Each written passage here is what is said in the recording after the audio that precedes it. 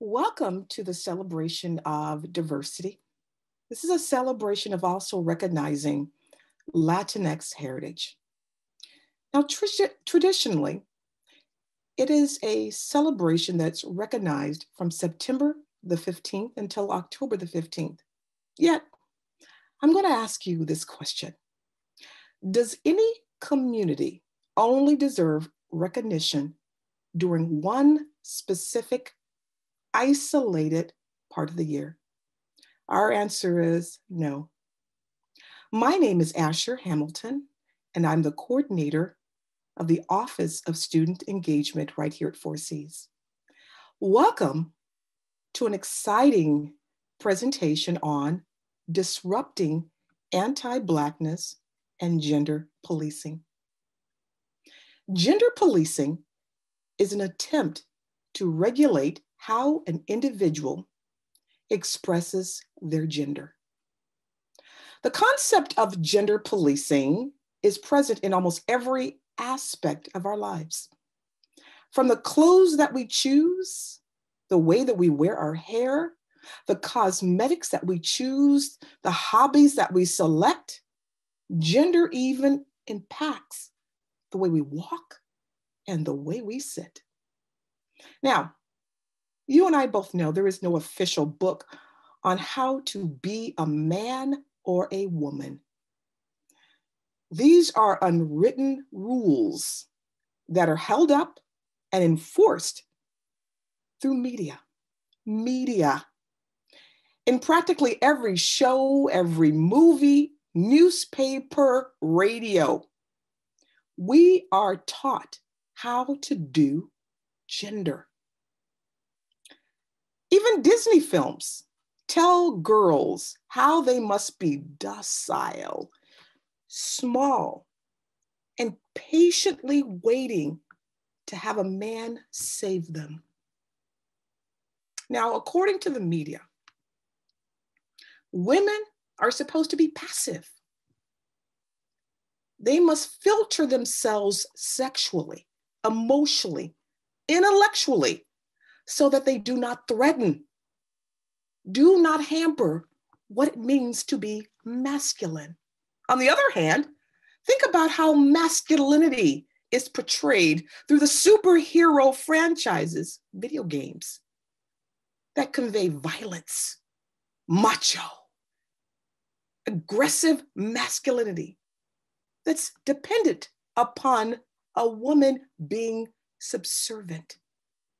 It doesn't matter the age, whether we're talking about children, we have a normative that we've created on how to do and perform gender. Now, today's presentation is not about preferred or acquired pronouns, but the intrinsic or correct pronouns that equate to identity. Now, interesting enough, I sent out a flyer today. Everyone on campus, some of you who are in the room today, some of you who will be viewing this as a recording, must have received the email, as well as faculty and staff. I had a student respond, and this student really took upon themselves to provide a little teaching. The person didn't call me out, but called me in, and I'm going to read to you what they said. I hope that it's not too weird for me to do this, but as a non-binary transgender student, I wanted to firstly thank you for acknowledging your mistake and putting in the effort to be more inclusive of trans and non-binary people. But I also want to offer a couple of suggestions for better wording in the future. Most people do not like the terms preferred pronouns and preferred name. It's as if it equates to the pronoun like a favorite color or a favorite band, as opposed to the inherent fundamental part of a person's identity. I would recommend using correct pronouns and correct names in the future. It's more respectful to the intrinsic nature of a person's gender. Let's hold on to that. Intrinsic, the naturalness of it. One of the things I will say to you today, this is not a conversation about being tolerant. It's absolutely how do we accept and learn, and not using phobia, because there's nothing to be afraid of here. This is humanity. This is calling upon compassion, understanding. Our wonderful speaker today, taking their time out of a very flourishing, well-known consulting firm. Kay Martinez is here today, done so much around the topic and many other topics that really focuses on this very sensitive issue. If I look at their background, I look at some of the things that have been done with diverse issues in higher education. Business Insider, a space called Homies, how to create home ownership. This individual is here to teach, to really include on how we can create the best practices on supporting our transgender community. As I said, it's not about tolerance. It's about complete acceptance. I would like to introduce to you Kay Martinez. Thank you so much, Asher, for that wonderful introduction, for all your work organizing this amazing experience for everyone, and for inviting me, and for all the work you do on your campus. And I just want to say hi and welcome to everyone who is here. Thanks for taking time out of your schedules as well to be here for this conversation. Truly honored and excited to be here. So we can go ahead and get started with the presentation. Thank you so much. This is first time for me having tech support, so I usually advance the slides myself. So thank you so much, IT, for doing that. So yeah, today we're going to be talking about disrupting anti-Blackness and gender policing in Latinidad. My name is Kay Martinez. My pronouns are they, them, theirs. I have a master's degree in higher education. It's the MA at the end of my name, from Boston College. Actually grew up in Boston, born and raised in Brighton. My parents are from Ecuador, which we'll get into later today. But I've worked in higher ed for just over a decade. I've worked at universities all over the country. So Framingham State, Pine Manor, Boston College, Stanford, Harvard, Tufts, and now I'm at MGH IHP, which is a Mass General Hospital's Institute for the Health Professions. So we're a graduate school focused on health professions, and it's been a really interesting time to be there working with the next generation of healthcare providers during a pandemic. I'm also an instructor there, created a course on JEDI, which is Justice, Equity, Diversity, and Inclusion. A lot of schools use Diversity, Equity, Inclusion, or D&I, but we have put Justice and Equity at the front. So we use JEDI. I'm just waiting for Disney or Star Wars to find out. But until then, we're going to go with that. So we can go ahead and get started. Thank you, everybody. Can advance the next slide. Thanks. So as Asher was speaking, I just want to start by talking about the differences of sex and gender and the relationship that sex and gender have. They are two separate things, although often people conflate them and think that they're one and the same. But in this conversation today, we're going to talk about how they are distinct. So I'm going to start with this concept. Sex is something that is assigned at birth. So an institution in the United States, to be specific, a hospital assigns an individual when they are born with a sex. So you see this little graphic I've created. We start with like the big picture, right? Sex assigned or designated at birth. In the trans community, you'll often hear this acronym, which is AMAB or AFAB, which stands for assigned male or assigned female at birth, or ADAB, DMAB or DFAB, designated male or female at birth. In the United States, for the most part, in most states, you only have two options, you're female or male. There is a considerable movement led by intersex people who have always existed to gain institutional recognition. So there are a few states, New York being the first, where someone who's born intersex can have that on their birth certificate. So there are, in fact, three at least sexes. So this idea of a binary, meaning two only, so this idea that there's only male and female, when we're talking about biology or even your natural birth, doesn't exist. So the binary does not exist. Intersex people are showing us that this system of just categorizing people as female or male is inaccurate. It does not represent them. It does not include them. So for me, I like to start here to dismantle this idea of a binary by talking about the phenomenal work that intersex activists are doing to dismantle the institutionalization of this sex binary. So then, we've covered sex in one graphic. Gender. So what does gender mean, and how does that show up, and how is it different?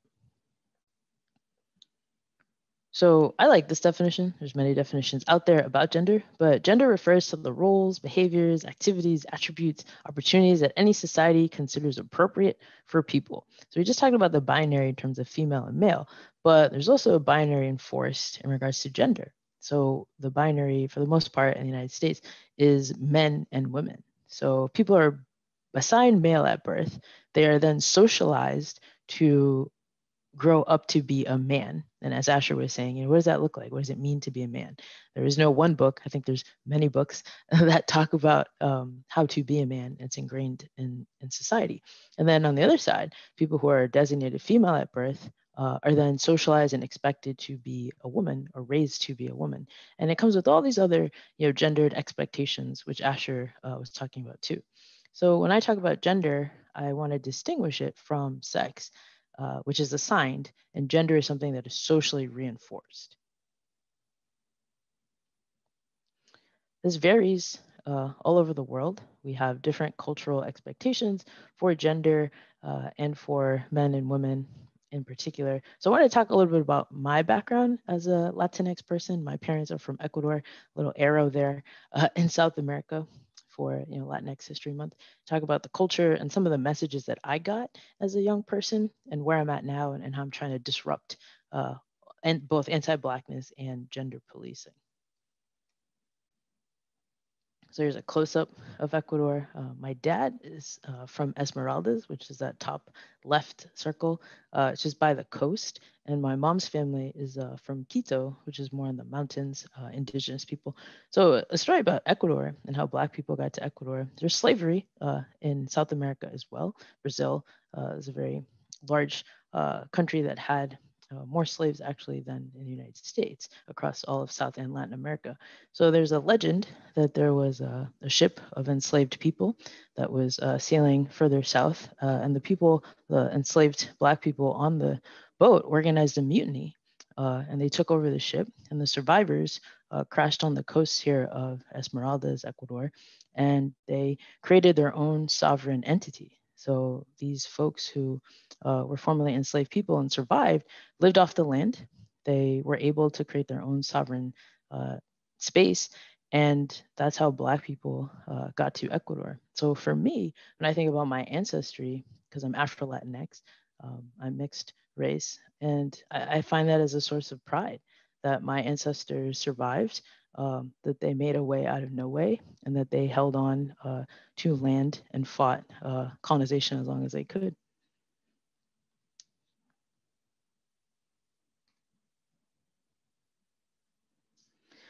So in Latinx culture, especially in my family, machismo was a big thing. And before, I talk about machismo, I see some nods. I'm wondering if there's any Spanish speakers on the call, folks who identify as Latinx, who might have something to say about machismo and what that means to them.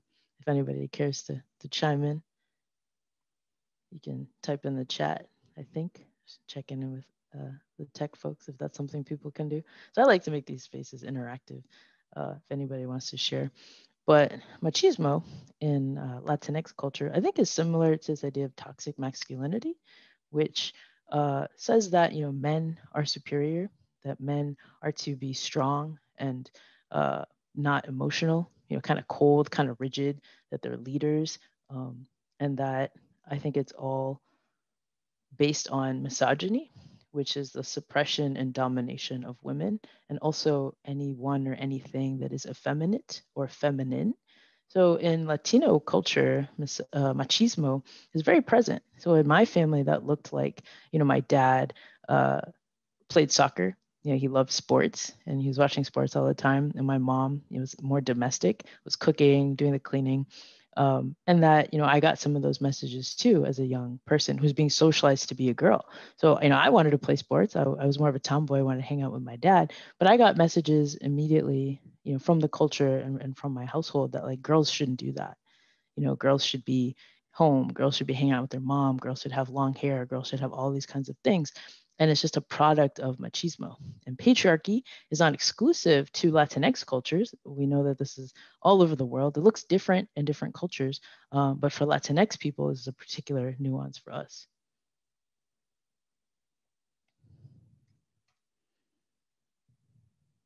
So for me, it's a baby picture of me. I'm someone who was assigned female at birth. Was socialized to be a woman, expected to be a girl, and as Asher said in the introduction, some of the messages that I got was that women need to be subordinate. They are to listen to men. They are to follow the leadership of men. We shouldn't be outspoken. We should be, more quiet. And as an immigrant to America, the child of immigrants, there was a strong emphasis on assimilation, which meant, to fit in America meant that, my family would maybe downplay some of their own histories and legacies to try to be more American. So I think in my house, a good example of this is like Thanksgiving dinner. My parents from Ecuador had no idea what Thanksgiving dinner was. And I just remember these conversations with my mom. And I was like, Mom, I think we have to eat turkey or something. And she's like, what is a turkey? Like, we don't do this in Ecuador. So there's just like all these different attempts of like my parents trying to, have us fit in with this culture and like go along with what's happening here. And I think for women and queer and trans people of color, by extension, there's also this pressure to assimilate. We're not encouraged to be our full selves. We're not encouraged to break norms. There's an expectation that we'll be cis heterosexual. And when you're not that, you can be made to feel like you're alone or that you're isolated. You don't really get that kind of encouragement in the same ways that other people do.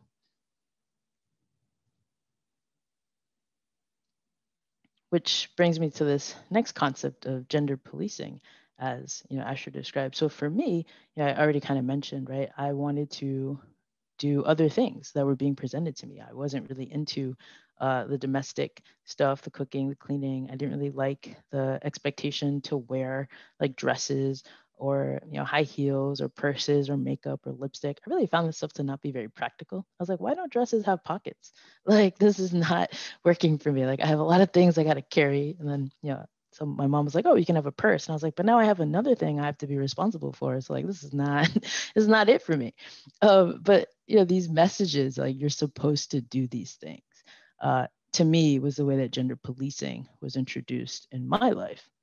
And not just in my house, but like reaffirmed by society. So I want to take a step back and just talk about policing. Now, policing to me is different than the police as an institution, right? So police officers or law enforcement. I want to talk about the practice of policing at large or at in macro, right? Because we're talking about gender policing. That's what we do to each other. It's what like my parents did to me. It's what society does to me. It's what the world does to each other. So we're not all, police officers. We're not all recognized as state entities, but we all engage in a form of policing. So that is the key concept that I want to talk about today. So obviously, police officers, law enforcement entities do institutionalized policing, but I'm focusing more on like the interpersonal policing that we do of each other. I learned something very interesting about policing. So I am quoting this article from Time magazine, but there's additional subsequent supporting documents. The New Yorker had a great story on this, even the Boston Police Department's website. So I said I was born and raised in Boston, but I never knew that Boston was the first city in the United States that started the first for-profit, privately funded police force in 1636. So it was actually set up by folks who owned boats, people who were engaged in shipping commerce, that they hired, a bunch of people. Some were actually volunteers, but they paid for some to watch their ships at night to make sure that the ships weren't broken into, to make sure that stuff wasn't stolen off of them. So to protect their property and their business is actually how the first recognized police force was started. And that, you'll see here that it was funded by individuals, right? So people who owned these ships, people who had an interest in this collective of people watching their stuff. And then in 1838, Boston decided that this entity, these people that were policing ships, were doing a public good. And so this effort needed to be funded by everyone. And so in 1838, Boston started the first publicly funded police force in America, which I had never heard about, even though I lived here my whole life. And if you check out the Boston Police Department website, they will say that their origins actually came from a night watch, like a neighborhood watch type of situation, which is this like shipping entity. This is a story that I had heard more often, that when people were talking about the origins of the police force or policing, that it was a derivative of runaway slave patrols. And that is true. However, those started later. So in the South, because they had slaves, those who owned enslaved peoples wanted to protect their property, which were their enslaved people, because Black people were not seen as people, they were seen as property, particularly those who were enslaved. And so like a similar raison d'etre or inspiration to protect property, as we saw in the North, was to create these entities who would ensure that the slaves were not stolen or lost and didn't run away. And that happened in the Carolinas, South Carolina being the first in 1704. So this notion of policing and the police force is something that I wanted to delineate and give a little bit more background to. And that it's very connected to us in the Boston area. So for me, facing the gender policing, so not the institution of police, not the police officers, but the interpersonal policing, right? My family, the culture, society, really like put me at odds, where I was someone who, as I said, I was pretty masculine. Like I had an affinity towards things that were masculine. I wanted to wear shirts. I really liked my dad's clothes. And so I would be in his closet, like putting on his stuff. And my mom like tried her hardest to be like, oh, you sure you don't want to try this dress? I'm like, no, I'm good. Dad's clothes are cooler. It still continues to this day. And, in society, in American society, like some of that is encouraged or recognized as being a tomboy. And so, this isn't like unknown. This isn't like a new thing. And I think also my personality, I was very assertive. I was athletic. You see me in this picture here with this like tutu, like I was not pleased, right? Like I was just not feeling this type of thing. But when I started to embrace the things that I wanted to do, that was like a yes for me. That's when I felt like, okay, even though everybody's telling me I need to do this stuff, I'm not going to do it. And when I started deviating from the norms and deviating from the expectations is when I think I started to find myself and my autonomy and feel good about who I was. Also, I was queer. And so being like a young queer person, I never saw that in movies or TV. I didn't grow up with Glee in that era. We grew up in an era where we didn't have legalized same-sex marriage. Don't ask, don't tell. You couldn't be out publicly in the military.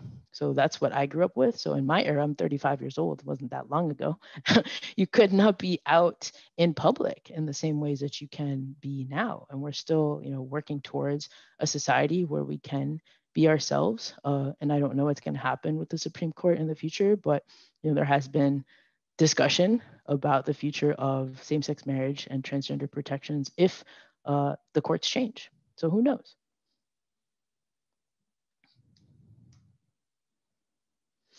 So, I wanted to engage with y'all a little bit. So I just had a question here if, anybody wanted to share, how your own gender has been policed. So in my opinion, this is my opinion, I think all of us are restricted in our gender expression. I think men too are restricted in their gender expression. You know, you are told that you have to be tough, that you shouldn't cry, that you shouldn't be emotional, that you have to be hyper masculine. You know, that if you do some things that are effeminate, you know, men are also teased and they are, you know, punished and bullied for those things. So I don't think that it's just an experience of policing queer and trans people. I think all of us, to some extent, are restricted. I think women, for sure, you know, they have been told across cultures, white women too, you know, don't speak out so much, don't challenge things, you know, be pretty, be effeminate, be thin. So I think that all of us across races and across cultures, to an extent, have had some of our gender policed. So I'm wondering if anyone cares to share uh, ways in which they think they may have also been policed.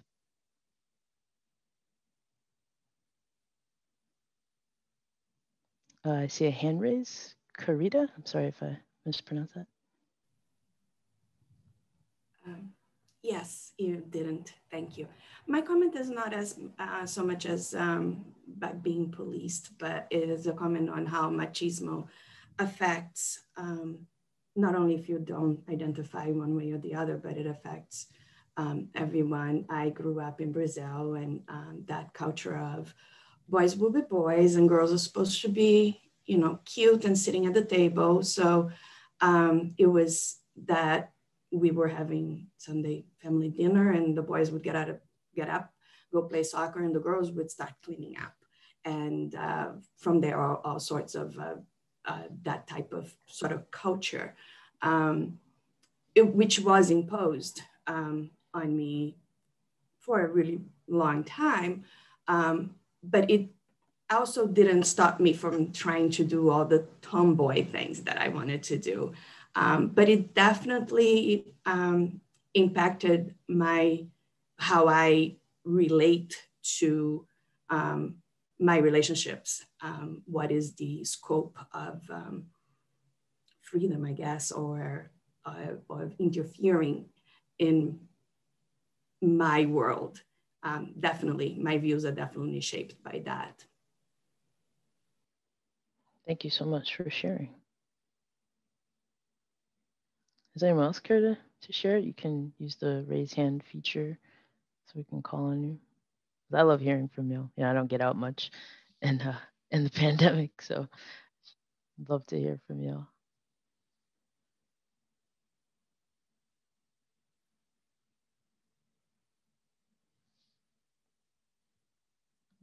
No? Okay, cool. We'll keep it moving. But thank you, Karita, for sharing.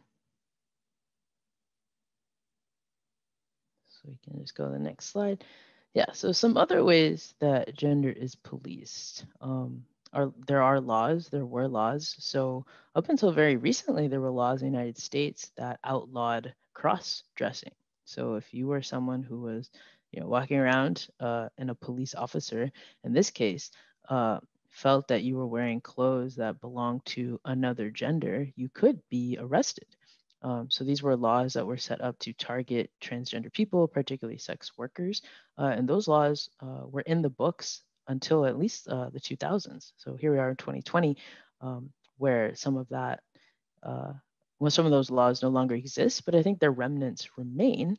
And particularly, I see that in companies, Asher mentioned, I do consulting also, where companies have dress codes that are pretty outdated.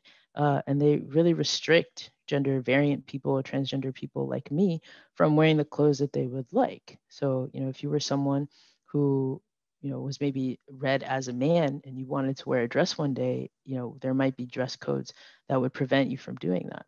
And so a lot of my work with companies as a consultant is advising them on how to make more trans inclusive policies and creating resources like gender inclusive bathrooms, which can be a place for confrontation and unwanted violence against transgender people.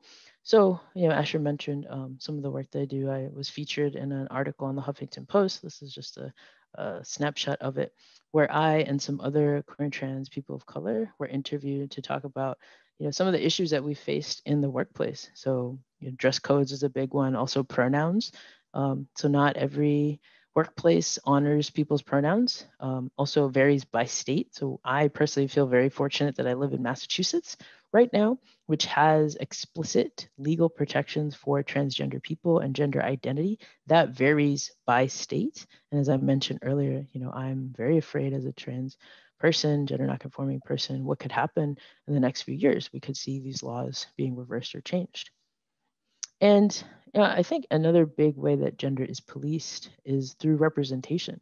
So I mentioned, growing up, I didn't really see queer people on TV. I didn't see gender nonconforming people on TV or in movies. And so without that representation, I think you're telling people, this is what you're supposed to look like. This is what everybody looks like. And when you don't feel like that works for you, I think it creates a lot of internal struggle. Now, in the Latinx context, so my family and my parents grew up in Ecuador, and I grew up here in Boston. So I wonder, if there's Latinx people on the line. If you grew up in a household that watched a lot of Telemundo, so in my house, we'd watch like NBC News, and then we'd switch over to Telemundo. So we'd watch news in Spanish. And I don't know if y'all have watched like Latin American TV or Telemundo, but these are a picture of the news anchors, the women. And you'll see like a couple things. They're all very thin, very feminine, so long hair. And if you look at their skin tones, they tend to be lighter skin. There's only one darker skinned person that I can tell from this picture. So for me growing up, I'd watch this news and I'd watch like Brian Williams or something on like NBC, and it was like a really stark juxtaposition where I'd see like white men on NBC News or like white women on news. And then I would turn the channel, and I'd see these Latino women who also wore like much more revealing clothing than I would see on like American news. And so these images gave me messages. This is what Latino women look like. This is, how I'm supposed to look like. And I didn't see any genderqueer people in that picture. So I think the representation, particularly in Latinx culture, sends you a couple messages. So a picture's worth 1,000 words, right? So in this picture, as I said, I don't really see dark-skinned people and I don't see genderqueer people. So it made me feel like an outsider growing up. Talking about skin shade representation is also a form of racism. And tying this to anti-Blackness, thinking about the privileges that you get as a lighter skinned person, like that image I just showed you, you don't tend to see darker skinned people in prominent positions on TV or news, rarely, particularly for women. And so I wanted to just talk about that aspect of racism and anti-Blackness, and it's called colorism. So even for me as a mixed race person, I recognize that I have privileges in being fairer skinned or lighter skinned than darker skinned people like my father or his side of the family. So wanted to transition to talk a little bit more about anti-Blackness. I think we've been seeing this term more in recent years, particularly with the Black Lives Matter movement. So what does anti-Blackness mean?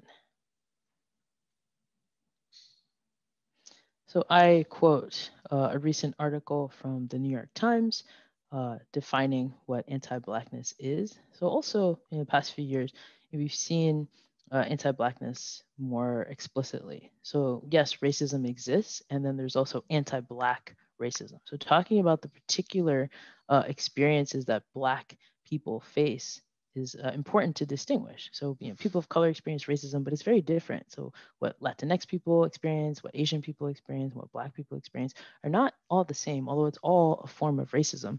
I think this movement is trying to draw attention to the particular experiences of Black people and naming that explicitly. So I like this quote in the article from Dr. Ross, that anti-Blackness is a theoretical framework that illuminates society's inability to recognize Black people's humanity, the disdain, disregard, and disgust for our existence, or Black people's existence.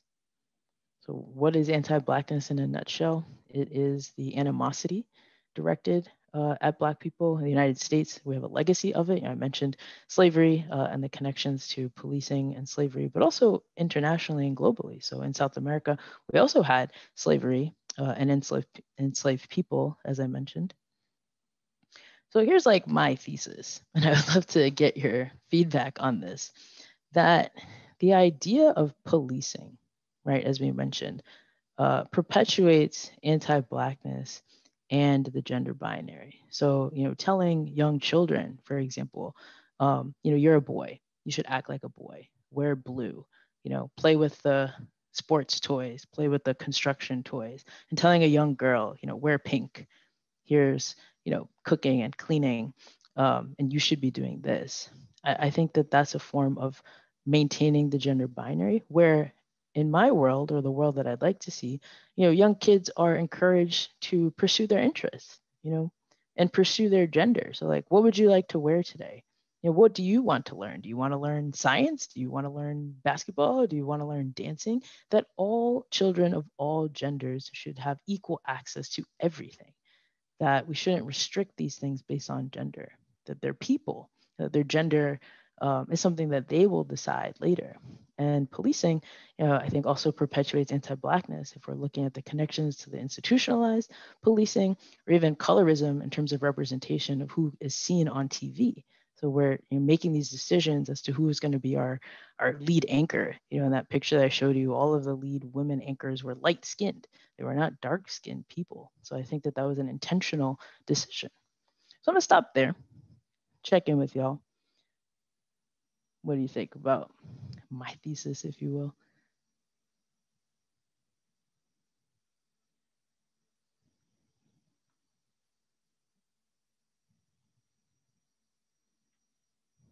Anybody?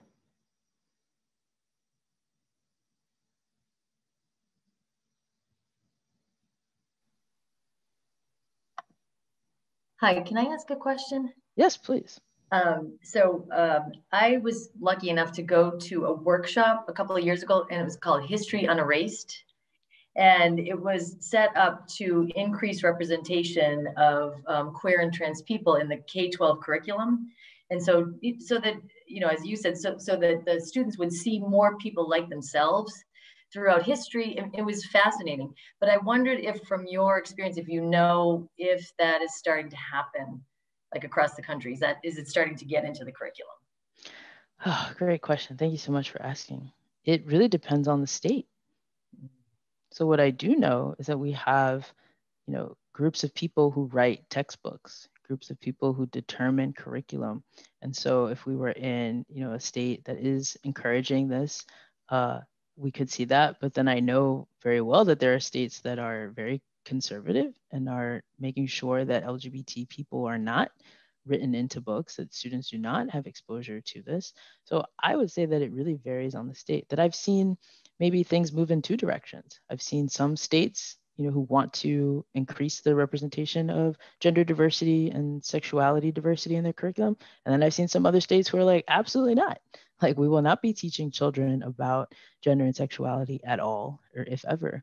And also, as an aside, in terms of race education, I think we've seen over the past year this administration who has written executive orders to limit certain aspects of race and racism being taught in schools. So the 1619 Project, which was led by the New York Times studying slavery, has been explicitly targeted by this administration to make sure that it is not in curriculum. And then you have states like California who are mandating that 1619 is taught in its schools. So it's a long answer to you to say that it really varies by state. And I think we're living in increasingly polarized times where people are just kind of moving to absolutely, let's talk about LGBT, or like, absolutely not, let's erase it altogether. So I try to be optimistic. I am seeing some really great things, like Target, for example, over the past few years made an inclusive children's line of clothing.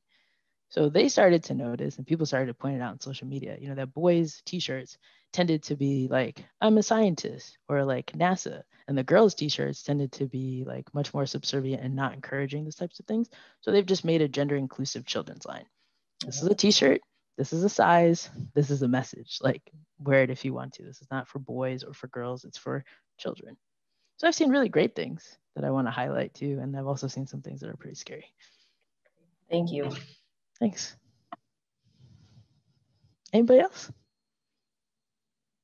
Any thoughts, comments at this point? I do have a little bit more, but just want to check in.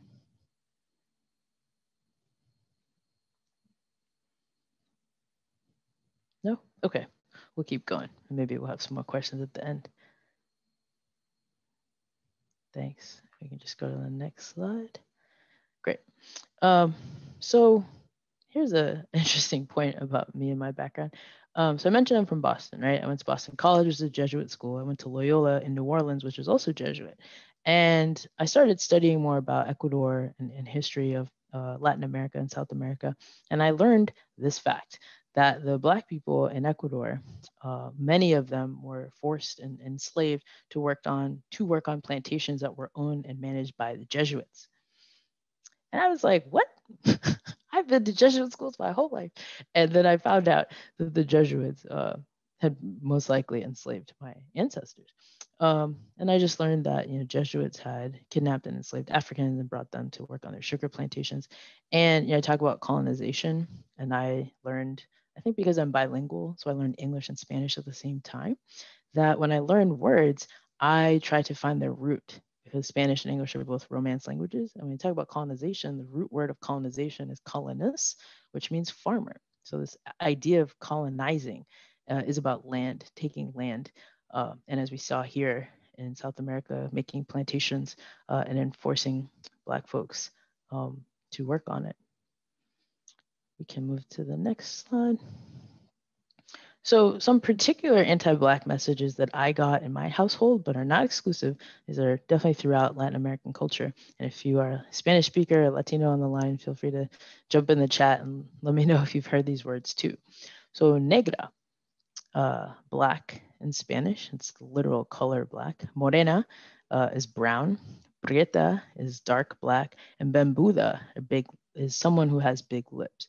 So these were the words that I actually heard in reference to me. So my family would, say this to me in their eyes as like jokingly, but this is how anti-Blackness is embedded in Latinx communities. So for me, being called negra, negrita, morena, morenita, people would say to me, or refer to me by the color of my skin.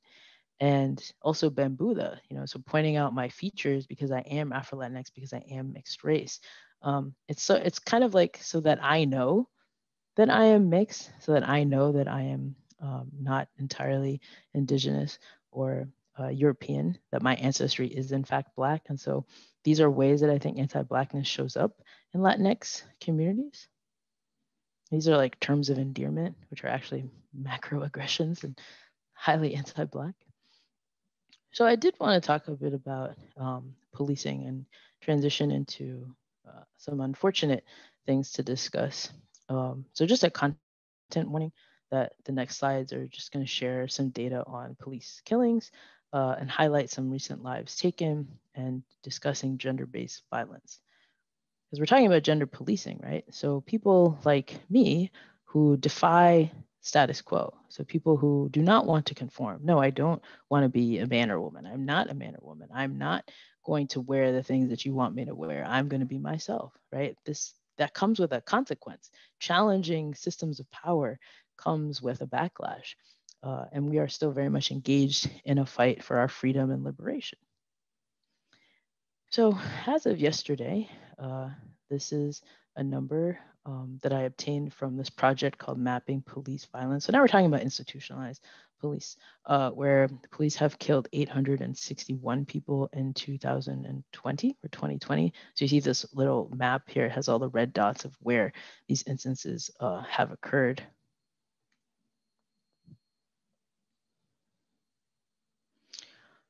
28% of those killed by police since 2013 are Black. And at the same time, Black people are 13% of the US population. So over the past few years, especially with the Black Lives Matter movement, we've been talking about anti-Blackness or anti-Black racism to highlight the disparities amongst communities of color, where, if we didn't disaggregate this, if we just looked at all people of color who had been in these situations with police where their lives were lost or taken, then we wouldn't have this particular data point where we could see that, although Black people are 13% of the population, they are overrepresented in these particular instances with law enforcement. over the past few months, our country has, I think, had a very pointed conversation about police interactions with Black people, but not just police interactions with Black people, especially this instance of Ahmaud Arbery on February 23rd, where he was a Black man who was running, he was out for a jog, and a group of white men believed him to be a burglar in the neighborhood. They took it upon themselves to police the neighborhood, like a neighborhood watch situation. And if you've seen the footage, they abruptly stopped Mr. Arbery, and he was killed in broad daylight. So I put these names up to highlight that violence against Black people is not just an issue that we see in the dynamics with law enforcement, but also interpersonally, as in the case with Ahmaud Arbery.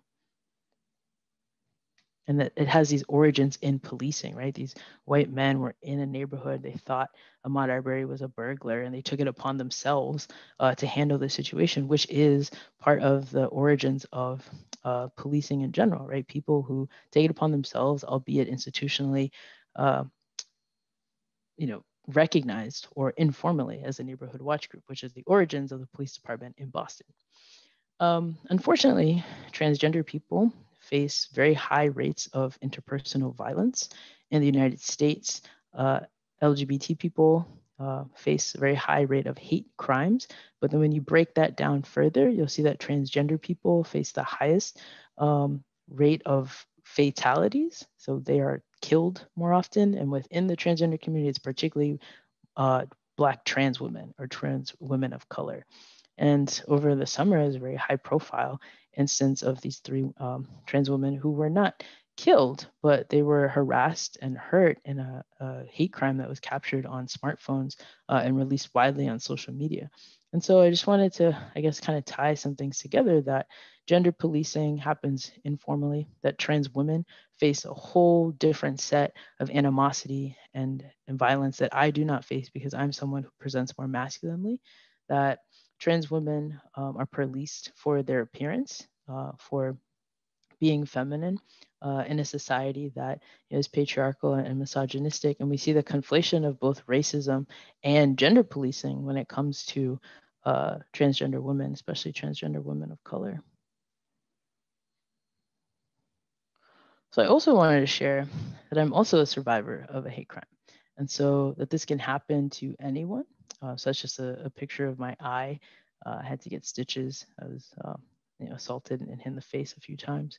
And in these situations, it can happen to anyone. This particular person, didn't like how I was dressed. They didn't like what I looked like. They made some comments to me that were very inappropriate. And I engaged in, standing up for myself. And I was like, you really can't say that stuff to people. And this person was not in a space to have a conversation. So it turned physical. I've been boxing very seriously ever since that happened to me because I've never thought that something like that could happen to me. But thinking about national statistics, that there's a rise in violence directed at transgender and gender nonconforming people, it is something that I do encourage everyone to think about, particularly transgender people of color, that we do have to think about our self-defense and being in a position to protect ourselves. So I had a reflection for folks to just kind of take a minute to think about, any early memories that they had from their families or anywhere, media, friends, teachers, to think about, anti-Blackness internally and how we've internalized it. So it's not just white people that have internalized anti-Blackness. People of color also have internalized anti-Blackness. Black people can have internalized anti-Blackness. So everyone can internalize anti-Blackness. It's a part of our society. And so the way that we combat that and change that, I think, starts with self-reflection. So thinking about any messages that you have received throughout your life, earliest ones. So for me, as I mentioned, right, being called negra, negrita, morena, preta, like these words that were attributed to me to point out my Black features, I think were the earliest memories that I have about anti-Blackness. So we don't have to share this, but this is just an idea for y'all to engage in, on your own time, to disrupt anti-Blackness. It starts within. And I just want to leave us on this note of disruption. So part of the title for this is called Negra Necia, which means negra, as we said, is black, right? And necia is the Spanish word for someone who doesn't listen. In Spanish, when you have the A at the end, that denotes someone who's read as a woman or feminine. So this is something that I was called growing up, negra necia, and I was a rambunctious, disobedient child. And so it has become the title of my presentations here. And so I want to talk about how, although I recognize that I live in a society that has many restrictions on me and people like me, right? LGBT people are not accepted everywhere. We have anti-Blackness everywhere. And someone like me is kind of at the middle of all these things as an Afro-Latinx person. I'm not going to sit by and take it. You know, I'm going to live my life. I'm going to be myself. There are other people like me who are doing the same. And that comes with a consequence, as I mentioned, right? Being a hate crime survivor. But there's also some positive things that I have experienced that I wanted to share. So part of my work, as I mentioned, has been talking about transgender rights and trans inclusivity in businesses. So I've been very fortunate to be featured in prominent publications like the Huffington Post or Business Insider. I've done some modeling, which at 35 years old, I did not think I would be able to do at this age. But that picture in the center is from the Museum of Fine Arts in Boston. Last year, they had a really big exhibit called Gender Bending Fashion. And on their opening night, they had a fashion show featuring some queer and trans designers. So I was able to model for Stuzo, which is a Black founded queer fashion company in LA. And then the picture on the right with the swords comes from a group out in Oakland where I used to live called Color Block. So it's a publication for queer and trans people of color.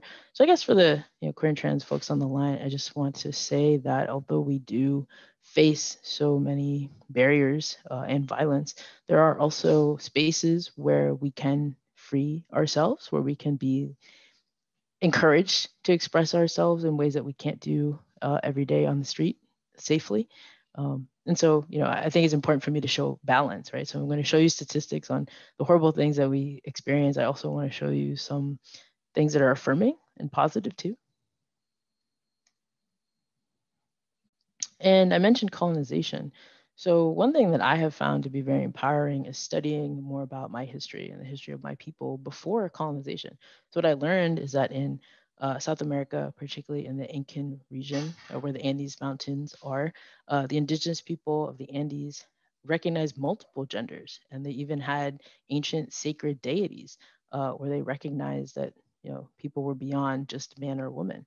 And it's not just exclusive to South American people. We know here in this land, Two-Spirit people, the indigenous cultures. We know in Mexico, India, for example, that there are many types of gender variants that have been celebrated across cultures. So this is an Incan god here.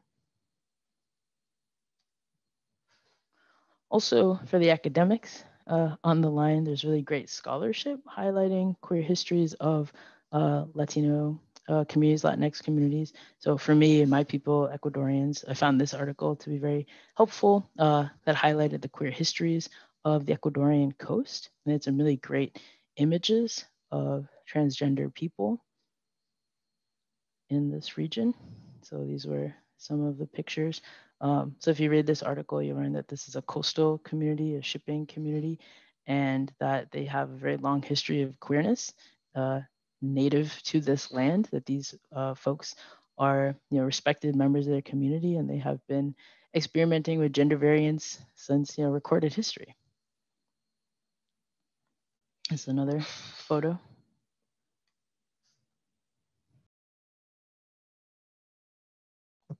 Sorry, COVID-19. I have a coworker in the background making a late lunch. So here's another question for reflection. If anyone feels inspired to share, I would appreciate that. So thinking about how you liberate your gender and how you encourage the gender expression of others. I really appreciated, Kathy's question about, the curriculum. So if you are someone who is an educator, how can you encourage the gender expression of your students, for example?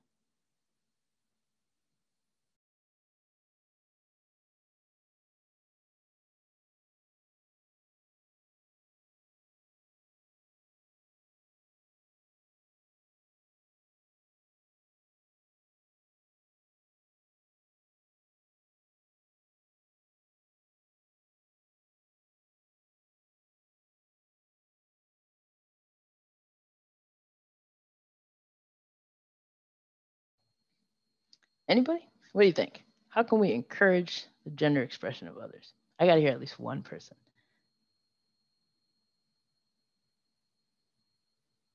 Amazing. Christopher. I think you have to unmute yourself. There you go. Yeah, I was just waiting for it to clear.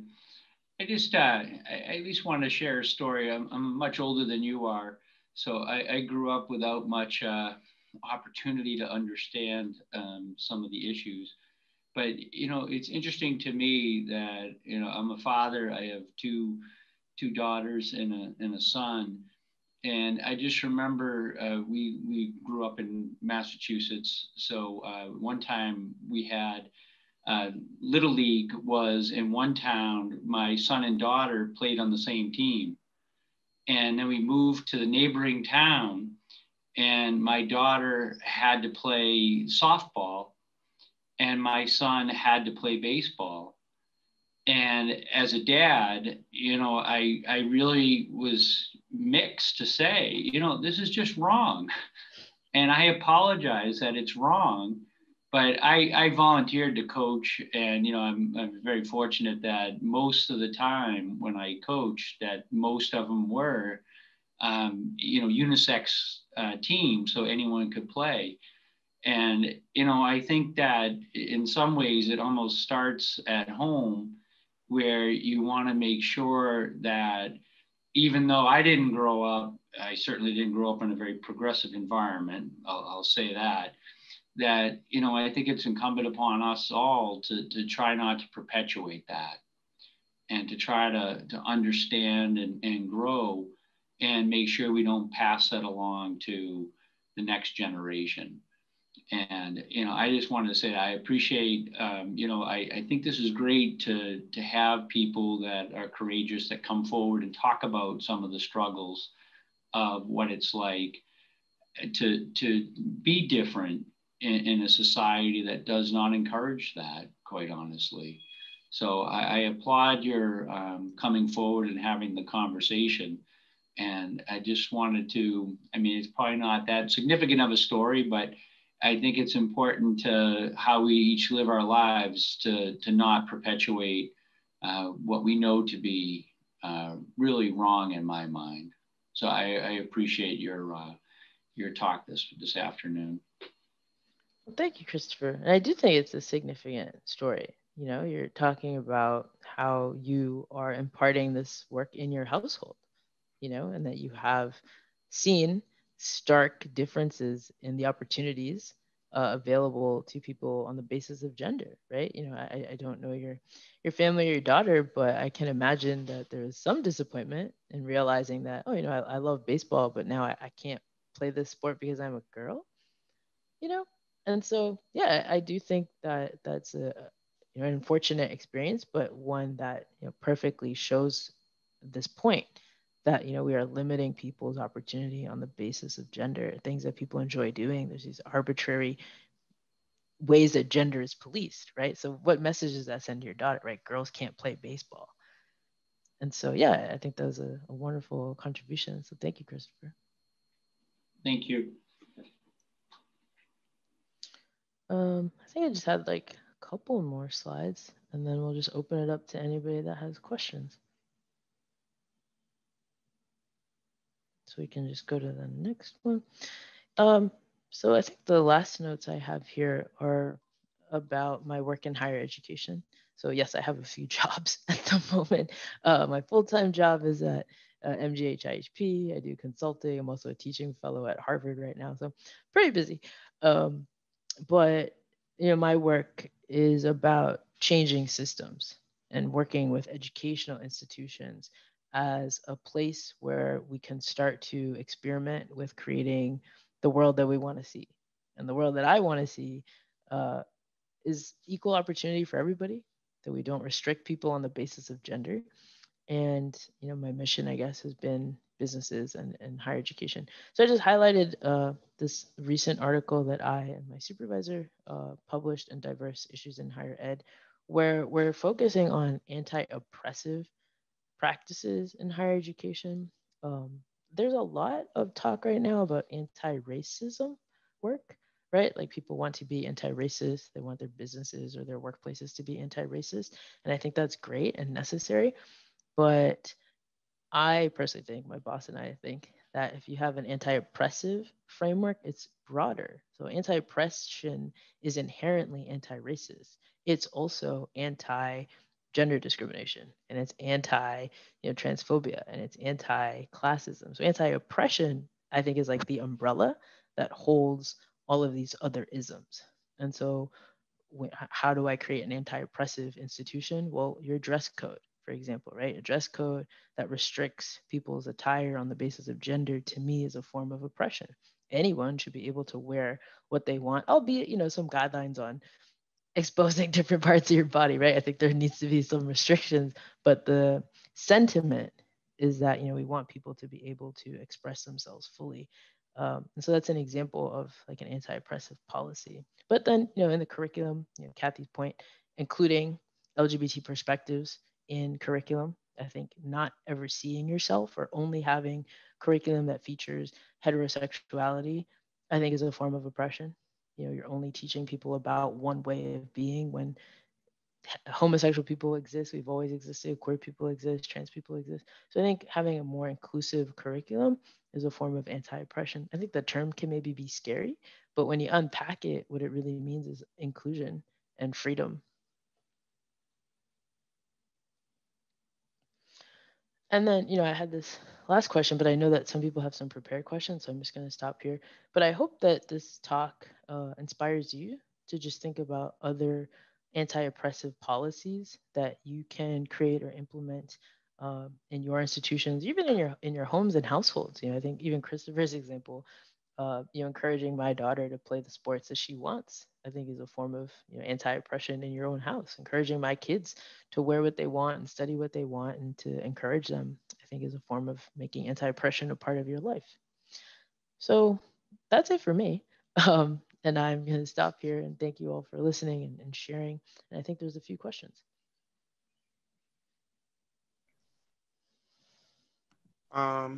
Yeah. So, hi, my name is Jen. I also use they, them, theirs pronouns. I'm a 4Cs alumni and Brazilian. Nice. So yeah, some of the questions I kind of like wrote for you was like, one of them was like, how do you think we can reduce or even like eliminate gender policing and stop the binary normative ideologies? Thank you. I think there's the interpersonal levels. Okay, there's the individual level first in ourselves. Then there's the interpersonal level with other people. And then there's the institutional level, right? Like the hospitals, the businesses, the practices. So I see it as a continuum, which is why I had some of these questions, to reflect on yourself. Like, I don't think we can create a gender inclusive world, or maybe to be a little bit more specific, a United States, without individuals examining themselves, their own practices, how they do that with other people, and then questioning the practices of institutions that we work for or own or are part of. Right. Another one would be like being a Latinx person and with the whole machismo thing. Did you experience like any prejudice for being a gender non-conforming person on your household with family and stuff? Oh yeah, absolutely. All the time. So in my family, right, it's my mom, my dad, love them, amazing people, so grateful. I have a younger brother. Now my brother is gay, and he came out to my parents, but he is cisgendered, right? So he's a cisgendered gay man, and I am not cisgendered, and I'm queer. And so in my family, I felt like my parents, I mean, they definitely had like some learning to do. Both of your kids are not straight, so I don't know. I felt comfortable knowing that my brother was also gay. I was like, well, they can't kick us both out, frankly, because a lot of LGBT people are kicked out of their homes for being queer or LGBT, and they are disowned. And so, I was actually scared to come out for a while to my parents because I didn't know how it would be received. But once my brother came out, I was like, great, like we're in cahoots, right? But with the gender stuff, it is different because my brother, identifies as a man. He feels comfortable in that, and he is not like gender queer visibly in the way that I am. Like he's not someone who gets misgendered, right? And so there's a difference there, although we're both not straight. I think the gender variance presents another level. And so in terms of the prejudices, I think my parents in particular have been very supportive, but like there's still like little comments. Sometimes like my mom will be like, are you ever just gonna grow your hair out? And I'm like, no, mom, I'm 35 years old. Like this is what it is, right? Like we're just here right now. And so I think she's like coming around to it. And I think in general, in like Latinx communities, homophobia is a thing. Latinx people Yeah. have a very strong presence of Christianity because of colonization, right? The Jesuits, and their presence. And so I think part of machismo is also tied to like a very strong religious component. So homosexuality is not encouraged. And then you add the other layer of like, not only are you not straight, but then like you want to dress differently and do all these other things. It can be a lot. Yeah. And just another thing I wanted to like kind of like talk to you about of something I like noticed with the whole like rooting of words and like how things are worded. Mm-hmm. How do you think about the term Latinx? Because at least like for Portuguese, we started using the X to like neutralize the language. Mm-hmm. But then they changed it because it's hard for people to like actually read and pronounce it. Mm-hmm. So we changed it to E or U, ending the word. So like Latinx, I feel like it should be ended with E Mm-hmm. to make it more easy, like it's make it easier to pronounce. Mm-hmm. I don't know. I just wanted to hear like another Latino person. Yeah. On Well, that. it's very controversial, as you said.